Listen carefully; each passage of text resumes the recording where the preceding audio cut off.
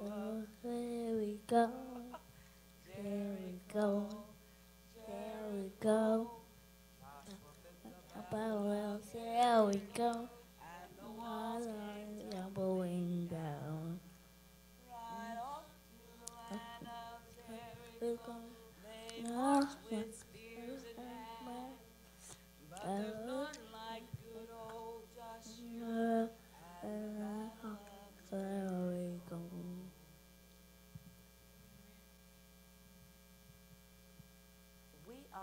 I don't think this is the end of the program. I think last time we sang side by side, and everyone wrapped themselves around the sanctuary, and we all sang together. So I think there is something, we have time for something else, or what do we do? All right, can I get all of us, not this end sections, but all of us to come in this round part and hold hands together, please? All right, guys, hold hands together. Come on, stretch out and make a circle. I don't think we would make one around the whole entire sanctuary, but we can make one right here.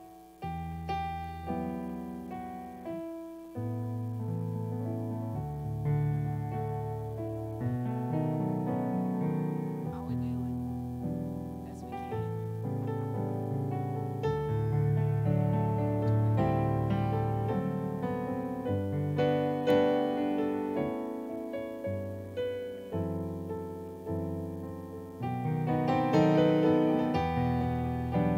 How can we come in?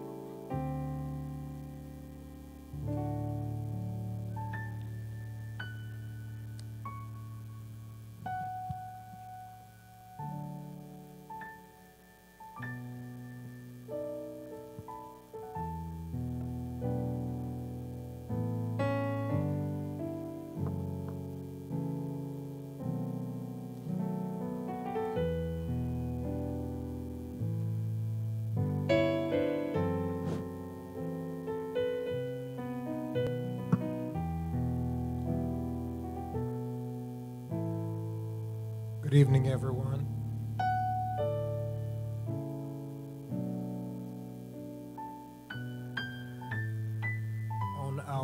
At our last message together, we looked at a message entitled "The Early Rain," and now we will look at the latter rain. Very, very significant and special messages.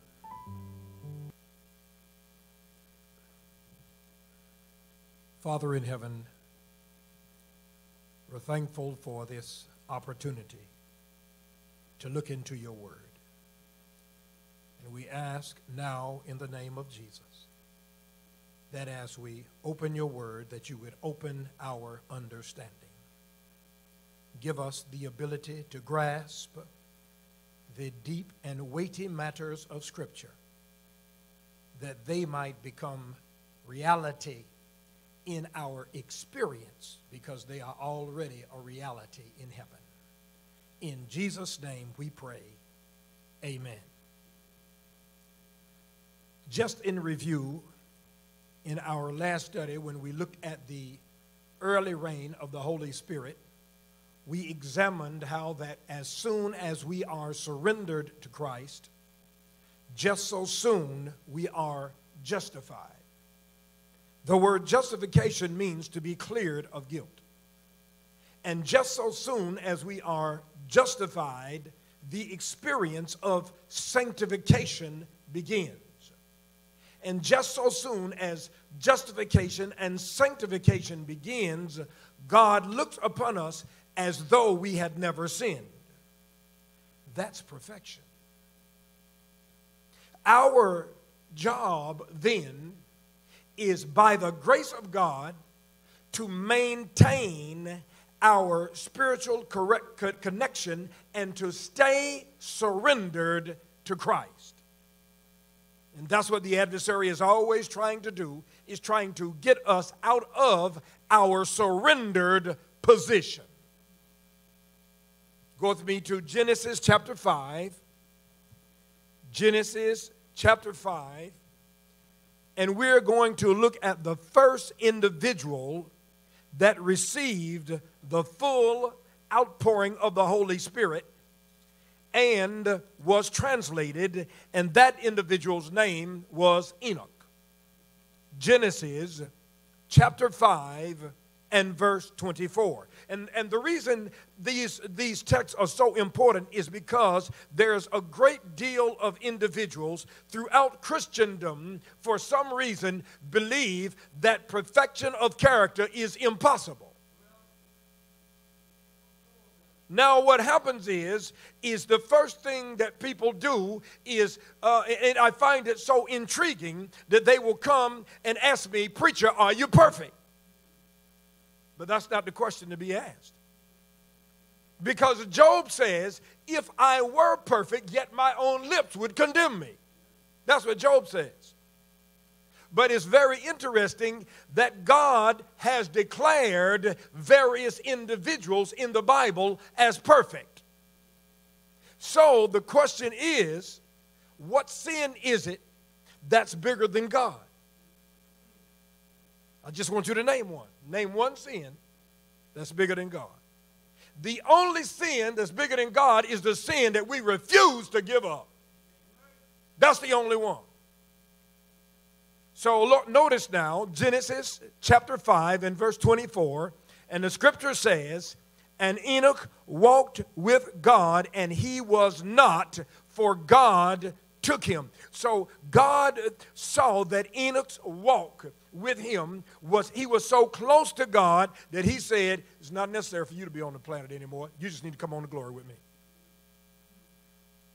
And so, beloved, we live in a day and time where throughout all Christendom, there's this battle against the concept of the receiving of the outpouring of the Holy Spirit, therefore eliminating the possibility of a person being perfect in Christ. Go with me to Hebrews chapter 11. Still talking about Enoch. Hebrews 11.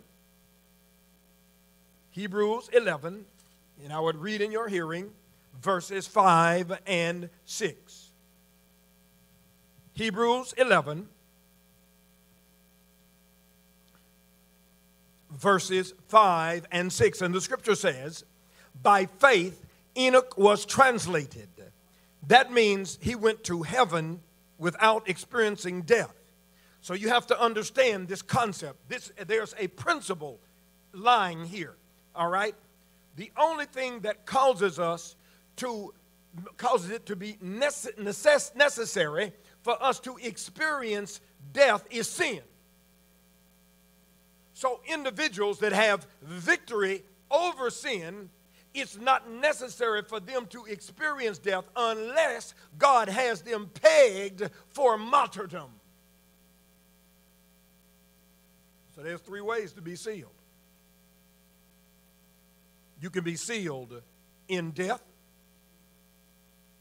You can be sealed as a martyr, or you can be sealed as one of the 144,000. Now, we won't get into the battle or the theological debate as to whether or not it is literal or symbolic. You can make it whatever you want to make it, but one thing we do know, that the 144,000 will perfectly reproduce the character of Christ. And that takes the outpouring of the Holy Spirit. So notice what it says now. We're still in Hebrews 11. By faith, Enoch was translated that he should not see death, and was not found because God had translated him. For before his translation, he had this testimony, that he pleased God. But without faith, it is impossible to please him. So if we don't believe that we can have victory over sin in Christ, you don't have enough faith to go to heaven either. Without faith, it is impossible to please him. For he that cometh to God must believe that he is, and that he is a rewarder of them that diligently seek him. In Matthew chapter 5 and verse 48, we read this text. It says, be ye therefore perfect, even as your Father which is in heaven is perfect. So why is it that there's so many pulpits in Christendom that where the ministers are opposed to victory over sin? It is because they are not themselves possibly experiencing victory over sin. They're in love with sin. And we need to be in love with righteousness. Which one do you love? It's a choice that we all have to make. Go with me to Acts chapter 3 and verse 19. Acts chapter 3. Acts chapter 3 and verse 19. Very, very interesting area in Scripture. The Scripture says, repent ye therefore, and be converted, that your sins may be blotted out. Have you ever studied the blotting out of sin? You ever heard that preached from the pulpit? That's another rare subject. When the times of refreshing, the times of the refreshing is the outpouring of the Holy Spirit, which started in 1844. So we can be preparing for receiving the outpouring of the Holy Spirit. But here's the catch. We must be actively participating in putting away sin, cooperating with the Holy Spirit, striving to come into harmony with Him, asking Him, what is it in my life that's not in harmony with you, so that when He tells us, we can agree with Him, because holiness is agreement with God. How can two walk together except they be agreed? So if you disagree with God, when God tells you something, or God tells me something about myself, then it proves we are not holy. Notice what it says now. When the times of refreshing shall come from the presence of the Lord. So repentance is always made known by reformation. So if you repent of drinking, you don't drink anymore. If you repent of being a glutton, you don't overeat anymore. If you repent of being a sugarholic, I'm pausing on purpose. If you repent of being a sugarholic, you're not consumed by that anymore. If you repent of being lustful, then you have control over your eyes and you don't do that anymore. If you repent of being a temptress, you stop wearing provocative clothing and you don't do that anymore. We must have repentance, but repentance must be preached and must be lived by those that say that they are ministers of the gospel. Going a little deeper now. Repent ye therefore. Remember, repentance is a gift. Repent ye therefore and be converted. Conversion means that you have been born again. It means that you have been changed. It means that you now have received the divine nature. It means that you have put away the old man or the old woman. It means that all things have become new. You are a new creation in Christ. The things that you once loved, you now hate. And the things that you once hated, you now love. I remember when I hated this book. I remember when you couldn't get me to read a Bible for any reason. I remember when I told my mother there's no need in you giving me one of those things because I am not going to read it. I remember burning up the literature that my mother sent to me in my wood-burning stove. I remember. But I also remember when the Holy Spirit pierced my heart. I remember when God let me know that I was on a fast track to hell. And He snatched me off that track and put me on heaven's train.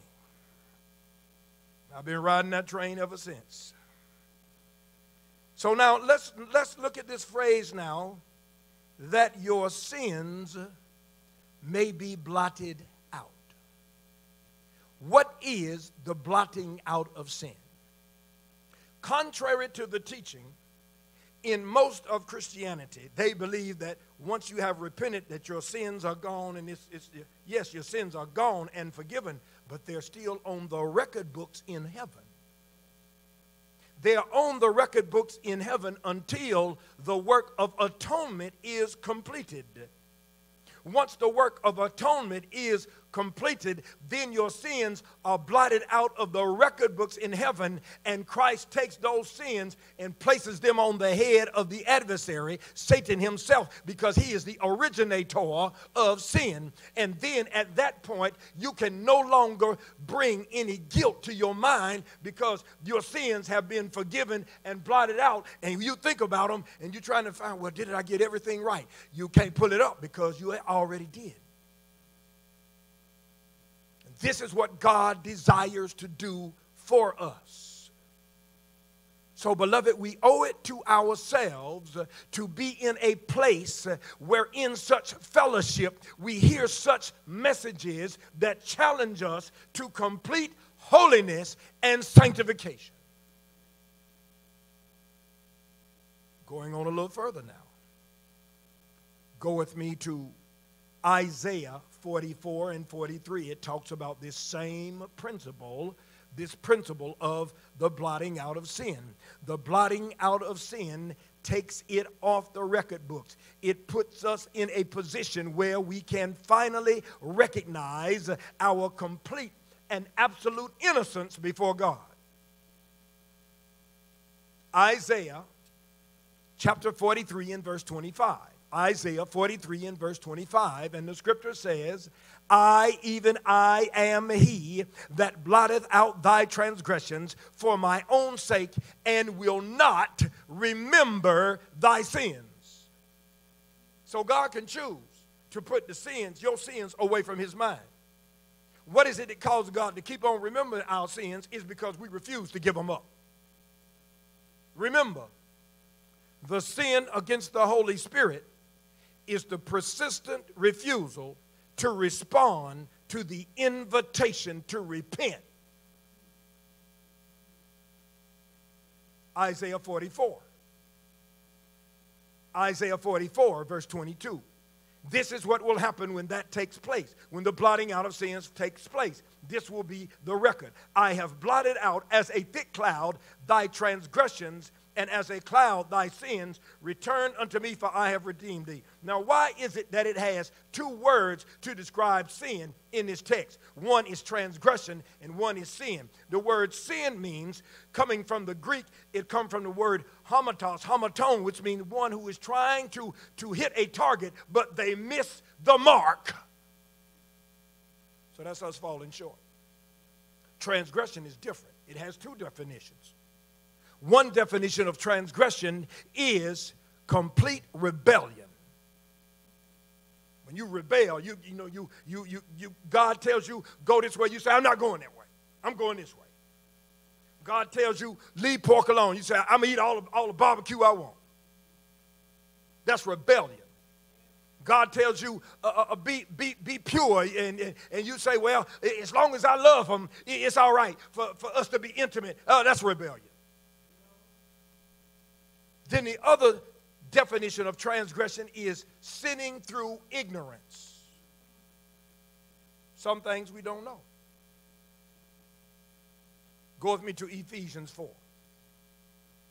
Ephesians 4. Back in the New Testament, Ephesians 4. Ephesians chapter 4 and verse 30. Ephesians chapter 4 and verse 30. And the scripture says, grieve not the Holy Spirit of God, whereby ye are sealed unto the day of redemption. So now let's look at this, how this takes place. So we are converted. We have surrendered ourselves to Christ. We are justified. We are sanctified, and we continue to walk with the Holy Spirit through the sanctification process until every defect, every fault, every sin, every wrong in the life is no more. You believe it's possible? By God's grace, yes it is. So when you get to that point, then you receive the full outpouring of the early rain, or the early rain of the Holy Spirit without measure. When you receive the early rain of the Holy Spirit without measure, that prepares you for the latter rain. You get the latter rain, then you are able to give the loud cry. You are sealed. You are protected. You are protected from the 7 last plagues. You have a glorified character. You are prepared to go through the time of trouble. The work of the atonement is now finished in your case. That's where we are, beloved. We must be preparing. We must be in churches that help us to prepare. We must be under ministries that help us to prepare. Elders should help us to prepare. Deacons should help us to prepare. If they don't, guess what?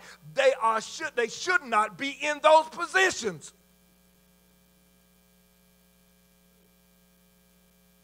We have lowered the standard of righteousness for far too long.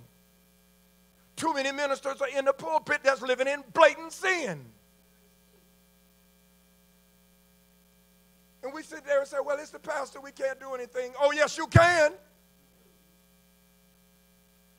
The local church has the power to sit them down. You may not be able to stop their pay, but you can sure enough sit them down. But because we have a papal mentality, we think that they're untouchable. You can ask me any question you want to. I ain't going to guarantee I have all the answers, but I know somebody that does. His name is Jesus. He got all the answers. Every time I do a Bible study with somebody, when I start, that's the first thing I tell them. I don't have all the answers, but I got enough answers to get you off this planet. I know enough of this Bible to guarantee that if you follow the principles of the Word of God, you will get off of this planet and into glory. But you must be willing to align yourself with the principles of heaven. Let's go to Revelation 18.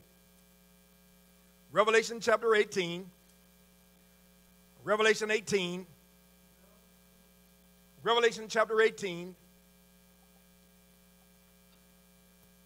And then when we look at this angel, some people call this angel the fourth angel. This is the angel or the message that combines with the third angel's message. And the third angel's message is the message that tells us, that tells us, don't, in other words, in so many words, don't go back into sin. Don't be part of Babylon. Don't get the mark. Don't bow down to the image. Don't listen to the beast. Whole earth is going to be brightened by the character of Christ. Why? Because the character of Christ is going to be in all his people. Why? Because they have received the outpouring of the Holy Spirit. They have received the latter rain. They have received the finishing touch in their Christian experience. They finally now have complete, unbroken, uninterrupted victory over sin because of the indwelling of the Holy Spirit. And they go through the earth and they work mighty works and miracles and deeds and proclaim the Sabbath more fully. The pen of inspiration says that the arguments have been presented and now people respond under the moving of the Holy Spirit. So people that you never thought would accept, they're going to accept. Notice now. Notice the message. Revelation 18 in verse 2. And he cried mightily with a strong voice, saying, Babylon the great is fallen, is fallen. So, of course, we know the capital of Babylon is in Vatican City, Rome. Fallen is fallen and has become the habitation of devils. For all fallen and false religions is where the devil likes to hang out at.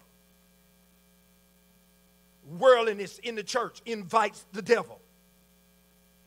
Habitation of devils, a hole of every foul spirit and a cage of every unclean and hateful bird. Notice now, for all nations have drunk of the wine of the wrath of her fornication. Why wine? Because wine is prepared through the aging process.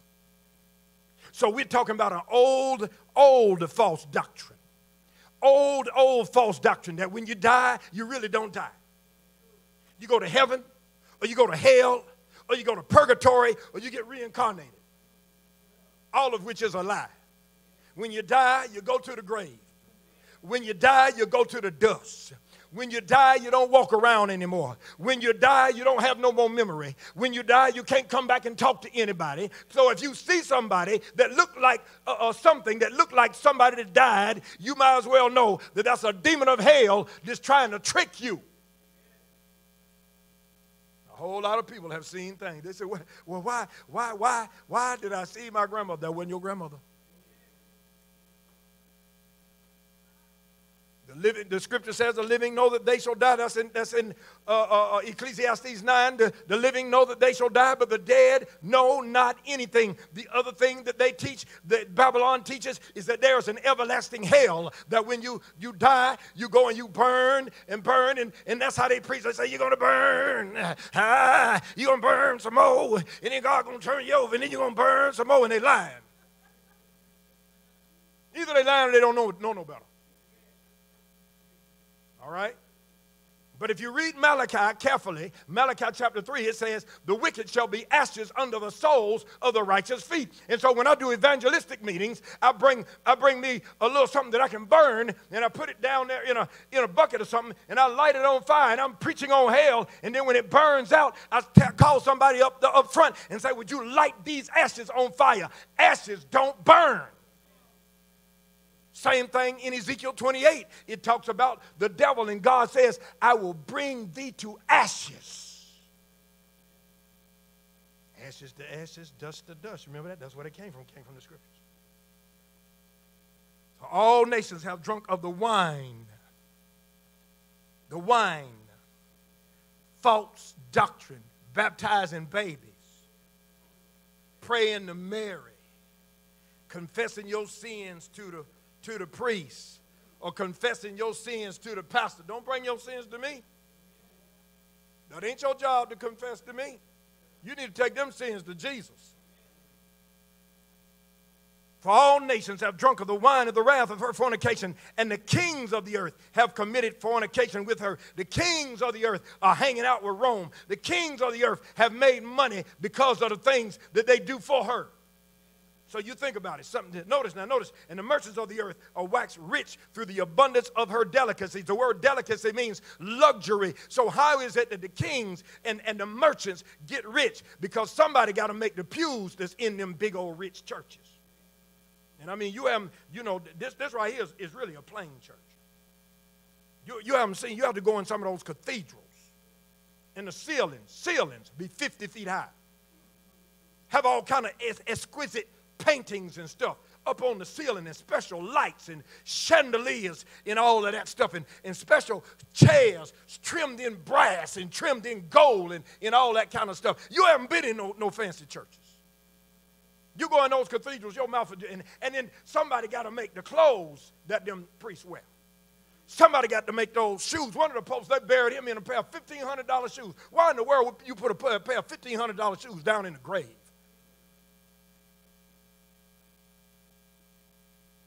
That's where we are, beloved. But the only way to escape the contamination of Babylon is to receive the outpouring of the Holy Spirit. Notice what it says in verse 4. And I heard another voice from heaven saying, come out of her, my people, that you be not partakers of her sins, that you receive not of her plagues, for her sins have reached unto heaven, and God hath remembered her iniquities. So God is calling people out of all fallen religions, all fallen churches, all false churches, all churches and religions that have individuals that won't preach the truth, not going to tell the truth, get paid to tell a lie. How do I know? Because my first year in ministry, somebody came and approached me. They said, we'll start you off with this much money and a new Cadillac, and we'll take care of it. And I said, well, what about what I preach? They said, oh, no. We tell you what to preach. I said, no deal.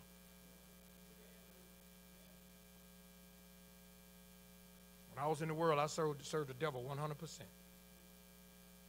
Now that I'm with Jesus, I'm going to do my best to serve him 100%. The old folks sang a song that went, 99 won't do. You got to be 100.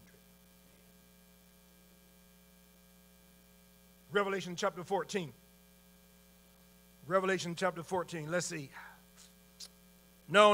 Let's don't go to Revelation 14. Let's go to James chapter 5. James chapter 5. James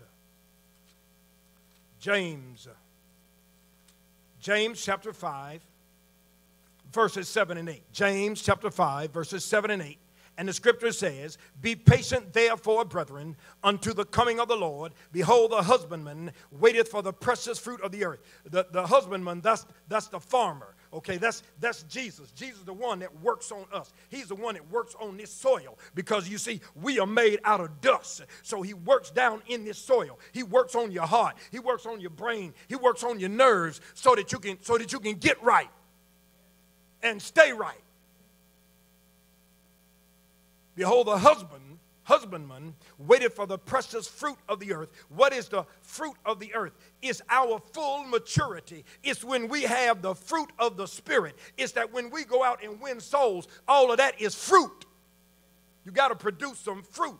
You in the church and you're not a soul winner, then either you're not converted or you sleep. You need to be knocking on a door or giving out a tract or baking a loaf of bread or doing some medical missionary work or making some granola for somebody or helping some poor person or feeding the poor or clothing the naked. You got to be doing something for Jesus so people will be drawn to you so then you can point them to Christ. And that's why there are so many dead Christians, is because they don't tell anybody. They're trying to be Christians. They're trying to be secret agent Christians. Ain't no such thing. People need to know.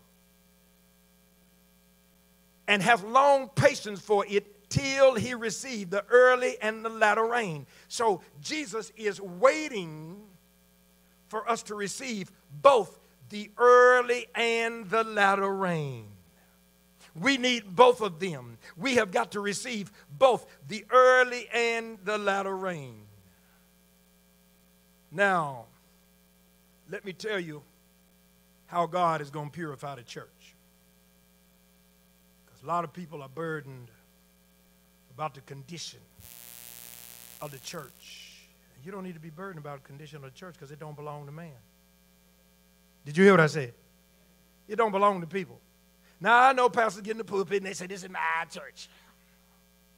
And long as I'm in here, it's going to be done this way. Well, you better look at your Bible again, because you didn't spill no blood for that church. Jesus did 2,000 years ago. So every church in the land belongs to Jesus.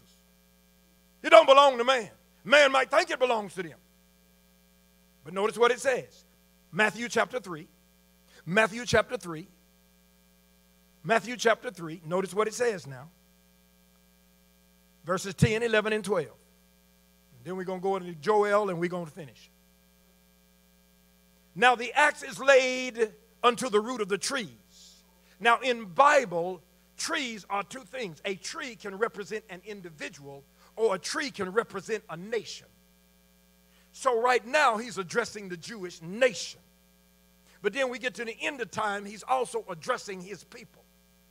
Now the axe is laid to the root of the trees, and therefore every tree which bringeth not forth good fruit is hewn down. It means cut down, chopped down, and cast into the fire. I indeed baptize you with water. This is John preaching now. Unto repentance, but he that cometh after me is mightier than I, whose shoes I am not worthy to bear. He shall baptize you with the Holy Ghost and with fire. So God, Jesus, is going to baptize you with the Holy Spirit and with trials and tribulations and tests and trouble and sorrow and loss and persecution and maybe martyrdom and maybe even death. Choose which one you want.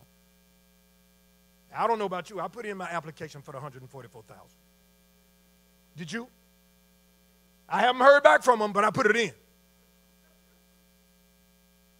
Notice now, verse 12. Whose fan is in his hand, and he will thoroughly purge his floor. You know what the floor is? The floor is the church. He's going to purge it.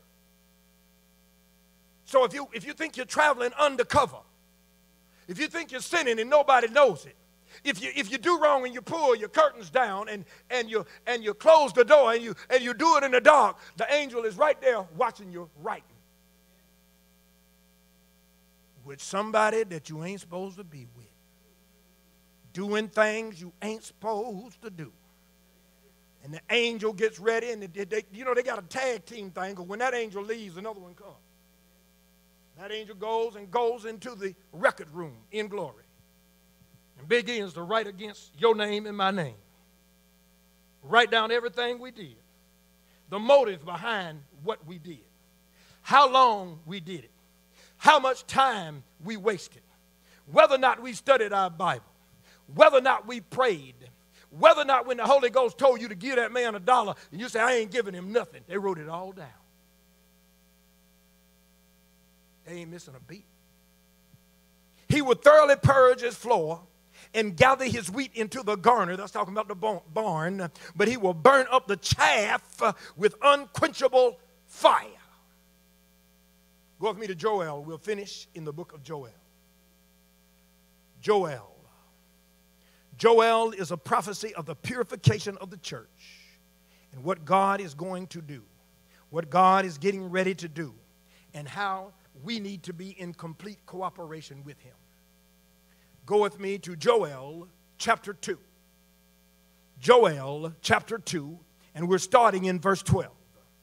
Joel chapter 2, starting in verse 12. The scripture says, "Therefore also now, saith the Lord, turn ye even to me with all your heart." That's the key, beloved. We must be surrendered. Lord, you can have all of me.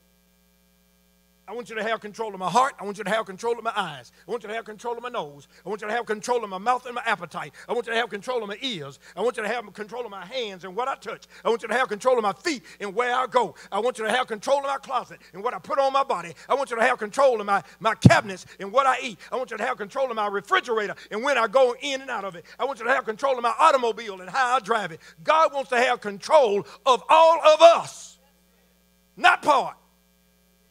Everything. Turn to me with all your heart and with fasting and weeping and mourning. Follow this now because you're going to learn something. Follow this very closely because these texts are getting ready to teach us how to worship. There's a worship plan that the devil has that he's brought into many churches, and that worship plan is a plan to cause you to forget about God. Where you get so happy in church. And you get so carried away in church till you forget where you at. That's not the way the Day of Atonement is supposed to be. We're in the Day of Atonement. Notice now, verse 13, "Rend your heart and not your garments. Turn unto the Lord your God, for he is gracious and merciful and slow to anger and of great kindness, and repenteth him of evil." In other words, if we turn to God, God oftentimes can change his mind because sometimes he has planned to take care of us and we get straight and God said, okay, I won't do it. The same thing he did with Nineveh. God sent Jonah to Nineveh. God told Nineveh to preach against Nineveh. Nineveh was going to be destroyed in 40 days, but Nineveh repented. Nineveh fasted, and they got things right, and God said, okay, I'll spare them. Nineveh didn't get destroyed until 40 years later. Notice now, verse 14, "Who knoweth if he will return and repent?" Now remember, God's repentance is not like yours and mine. God not repenting for doing wrong. That means God changed his mind. If he will repent and leave a blessing behind him, in other words, he'll come by you and bless you. Even a meat offering and a drink offering unto the Lord our God. So he'll give you what you need, and then you can turn around and give him an offering. Now watch this. Verse 15, 16, and 17. "These are the conditions upon which, if we comply, we will receive the blessings of heaven. Blow the trumpet in Zion."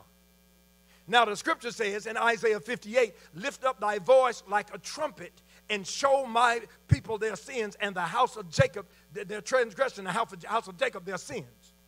That's what's supposed to take place from the ministry. We're supposed to preach two things. We're supposed to preach Christ, and we're supposed to preach the straight-cutting truths of the Bible. If you preach only Christ, people think they can do anything. And you preach only straight-cutting truth, they feel like the standard is so high that they can't reach it. That's why it must be a mix.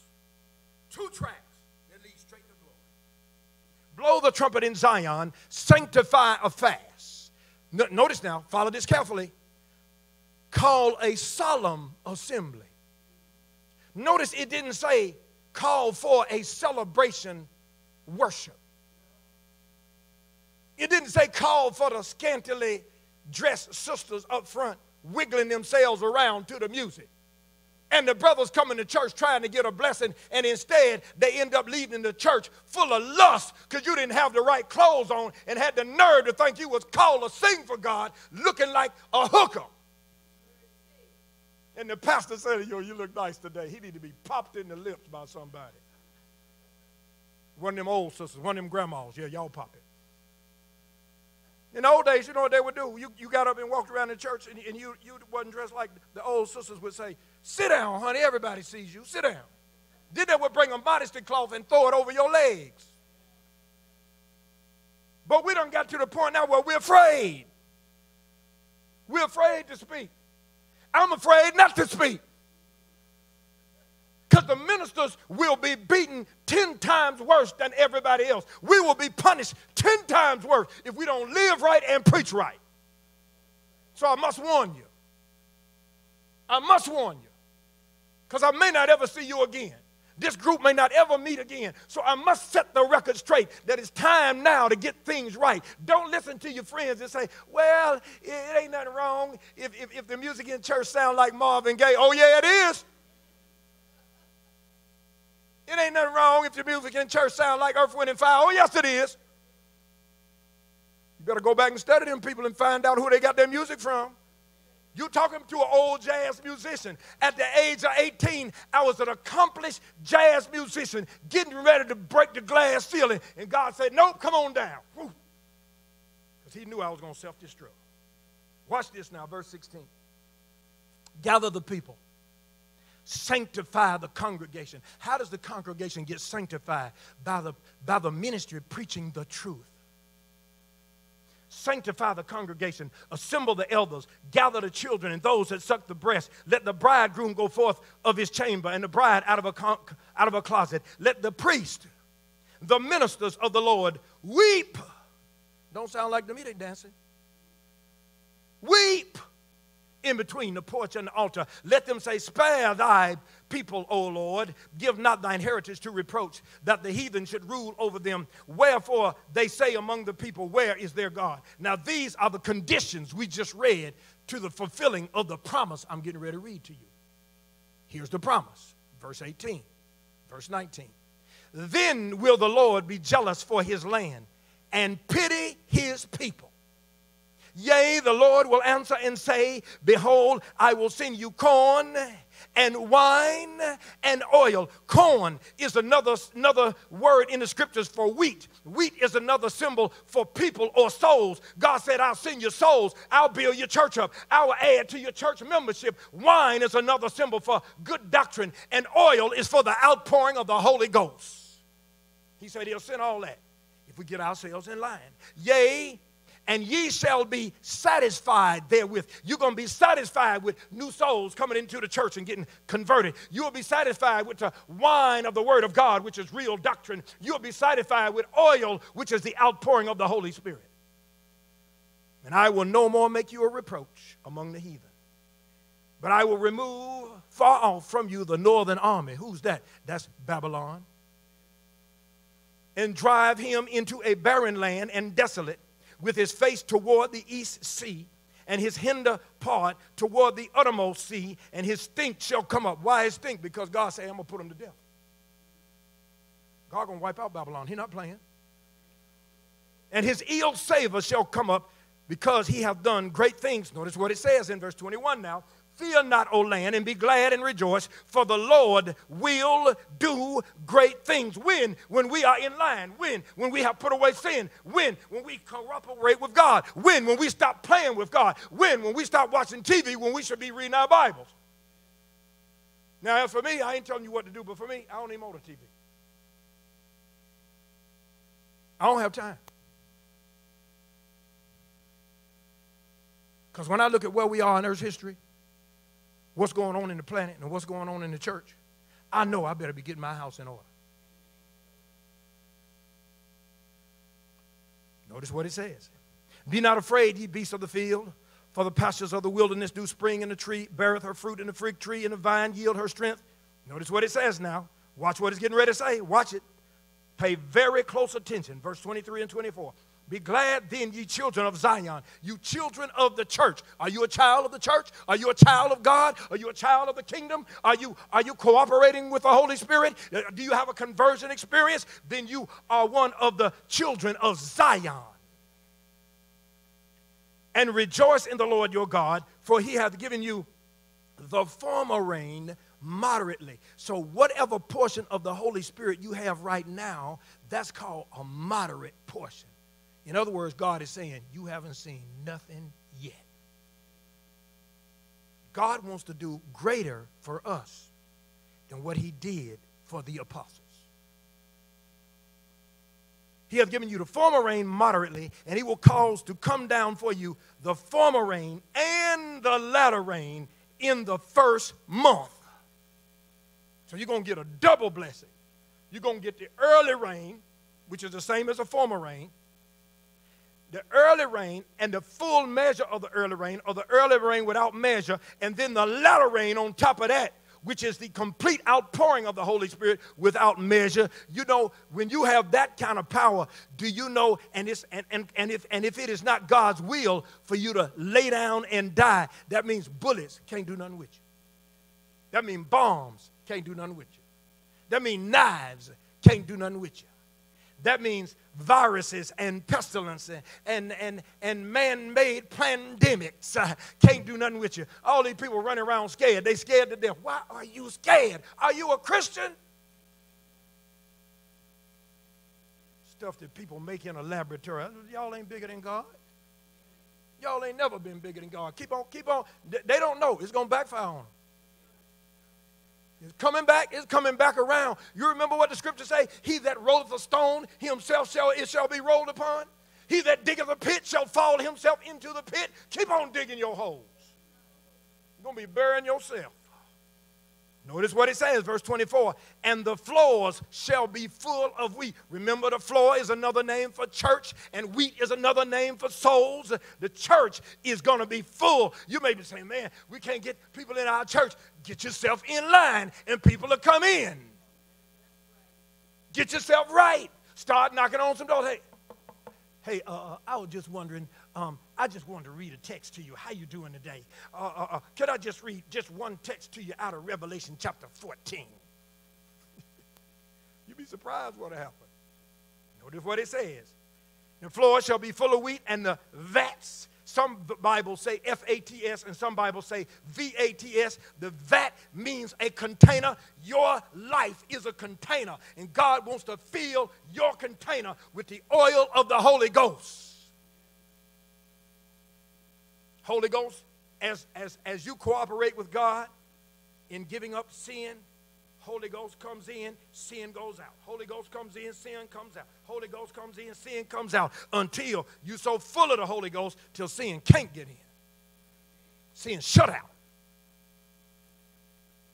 That shall overflow with wine. Now your life shall overflow with wine. Wine is another word for doctrine, and oil, that's the Holy Ghost. And I will restore unto you the years that the locusts have eaten, the years that you have wasted, the years that you was in the club, the years you was running around, the years you was in the street, years you was out there smoking dope, the years you was out there doing drugs, the years you was with the wrong people at the wrong place at the wrong time, doing the wrong thing. God said, I'll give it back to you.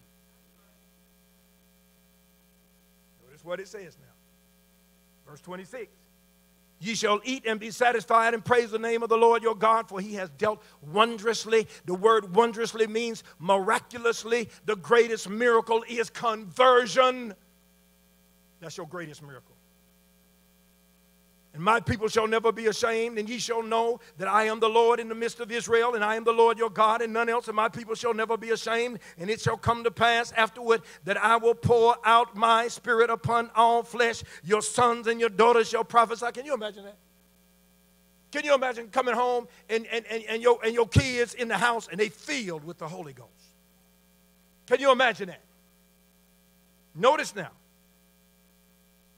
Sons and daughters shall prophesy. Your old men shall dream dreams. I guess I'm in that number.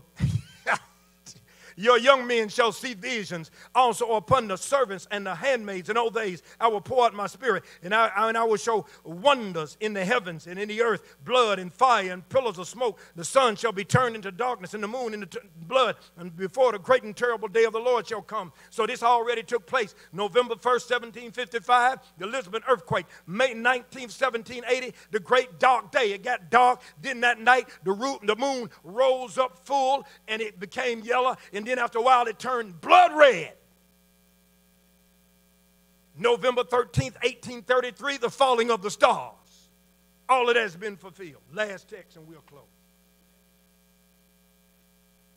And it shall come to pass that whosoever shall call on the name of the Lord shall be delivered. Delivered from what? delivered from sin. Whatever it is, no matter how long it's been in your life, if you don't want it, God can give you victory over it. When I came to Oakwood, way back in 1977, my life was so dark. I had been a jazz musician, and I had to walk the sidewalks of Oakwood and pray and say, Lord, if you don't save me, you know I'm going to hell. Because there were so many things in my life that needed fixing. I was still in love with that old crazy music. Nobody knew it, but I had my drums right there with me. But Lord, the Lord never let me play them. Because the man that trained me was trained by a witch doctor. Every club I went in, they say, get a percussionist a solo. Everyone I went, the man that trained me, he would not play in the same, he didn't want to play in the same clubs I played in. He played in one. Other than that, he didn't want to play in the same clubs. God snatched me out of all of that. He delivered me from myself. Your greatest enemy is not the devil. Your greatest enemy is not the church. Your greatest enemy is not organizations and groups. Your greatest enemy is in the mirror. That's your greatest enemy. You get victory over that enemy, the devil can't do nothing with you. When self is dead, Satan will find no chord in you that will respond to his music. He'll be plucking and plucking. He'll say, I don't understand. I used to be able to get him to dance. I used to be able to get him to do dirty dances. I used to be able to get them to do dirty things. I used to be able to get them to eat what I wanted them to eat, but they don't respond. I used to be able to get them to watch my television shows. They don't do it no more. I used to be able to get them to watch the wrong kind of pictures on the phone and on the iPad. They won't do it no more. What's wrong with these people? These people have been delivered. But you got to want it. God wants to give us the latter rain.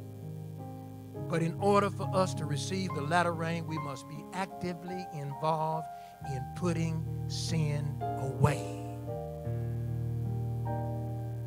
You can't be holding on to them old albums and them old records that you know ain't worth 2 cents.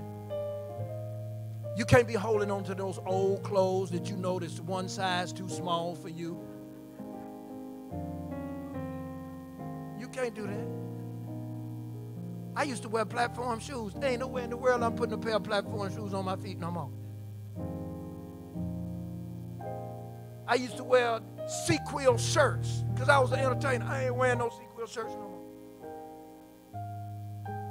All kind of light color suits. So you know when you go somewhere, everybody's seeing you because you got the big old bright, they're like looking like a light when you walk in. I ain't wearing no suits like that no more. I don't want to be seen. I want Jesus to be seen. There shall be deliverance. For in Mount Zion and in Jerusalem, talking about the church, shall be deliverance, as the Lord have said, in the remnant. Remember, we've been talking about the remnant. In the remnant, whom the Lord shall call. So the question this evening is, are you a member of the remnant? Are you putting away sin? Are you cooperating with God? Or do you love this world? Do you love it so much you just want to stay here? Are you praying, Lord, can you delay your coming until I get married? Don't pray like that. Lord, can you delay your coming until I get me a girlfriend or a wife? Lord, can you delay your coming until I get a better job? Lord, can you delay your coming until I get a nice house? Lord, can you delay your coming until I get me a Maserati? Don't pray like that. You need to be praying, even so come, Lord Jesus, and help me to be ready. For this method, you will need a computer with iTunes beloved, installed and a cable to... We need so much to help us today, and God wants to help us. How many of you want to be helped? I must make an appeal. So if you raise your hand and you want prayer, would you come down front? I'm coming down front because I want prayer too. I'm responding to my own appeal. Because I'm not getting ready to proclaim to you that I'm where I'm supposed to be. I'm not getting ready to tell you that I'm ready for them to cut my lights off, cut my gas off, disconnect my water and disconnect my gas and take everything I got. I'm not going to confess to you that I'm ready. I'm not ready for an angel to say, this spot right here in the grass, this is where you're sleeping tonight. Sleep there? No, Lord. I'm not confessing to you that I'm ready for that. But I am confessing to you that I'm willing to be made willing. Now, beloved, you know if everybody in here became a soul winner, you know what will happen? Time of trouble will come right quick. Everybody in here become a soul winner. Everybody that can do something. Whether you give out a book, make a loaf of bread. Why are you making this loaf of bread? Because I'm concerned about your soul. Huh? Why are you giving me this tract? Because Jesus loves you. That's what we got to do, saints. Because time don't run out. Don't you think for 1 minute all this stuff that's taking place on the world is a coincidence? All this stuff has been planned many, many, many years ago while we was playing church. And the adversary say, play a little longer. That's what he's saying. Just play a little bit longer. You're going to be on my side. Why does he want you and me to be destroyed? Because if we repent of all our sins are put on him and he burns for it. But if we don't repent, we burn for our own sins. And hell is not the worst part of being lost. The worst part of being lost is coming up 1,000 years too late and looking at the city. And seeing your friends inside the city and they looking at you. And they say, you out there with Hitler and Mussolini and Stalin and Pol Pot and Chiang Kai-shek and all those wicked, all them drug dealers and all them pimps that wouldn't repent and all them prostitutes that wouldn't get right and all them musicians that we used to listen to and all of them out there and all of them well in the morning because they know they're getting ready to face the fire. It don't have to be us, amen? I'm going to kneel. You don't have to. I want to pray. Let's pray. Father in heaven, your people have responded to your message. Lord, they have not responded to me because I can't save them. They have responded to your voice. So we ask in the name of Jesus that you would do for each one of us that which we desperately need for you to do for us. We need new hearts, new mind, new character, new way of thinking, new way of living. We need to be, Lord, so close to you that the demons of hell will get scared when we come around. That's what we need, Lord. Only you can do it. We surrender ourselves to thee anew and afresh, and we ask that from this day forward, our lives would be different. And we would go home and study and pray and meditate, and that we would show the love of Jesus. And if we don't show the love of Jesus, we would say to the people, I'm sorry.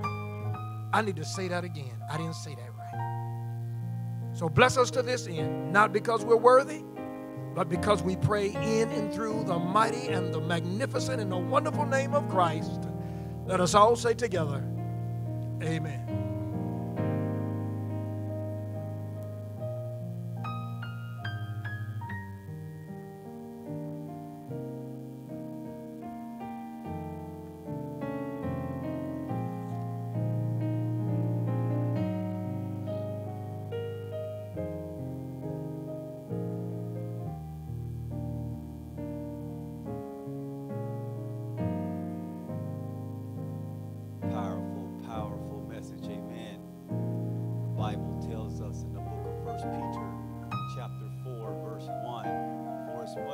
Christ has suffered for us in the flesh.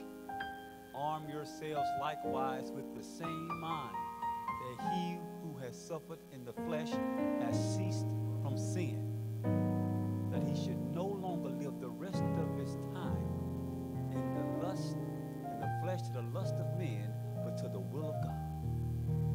We want to thank Pastor Mark for that powerful spirit-moving message, and for everyone else that has came up and shared the message and the burden that God has placed upon their heart. This is the benediction, and at this time, what we want to do is we want to thank everyone for coming out.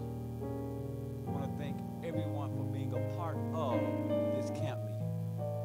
This camp meeting was called Preparation for the King 2022. And we believe that these messages that we've heard has prepared us to meet Christ. But don't let it just stop here. Keep searching, keep studying, keep soul winning until Christ comes or you're dead in the grave. Before we do the benediction, because I want the benediction to be kind of special, because there was a lot of planning that went into this camp meeting. There was a lot of effort that went into this camp meeting. And so we just can't commend one person. We want to have everyone that was involved in this camp meeting, the behind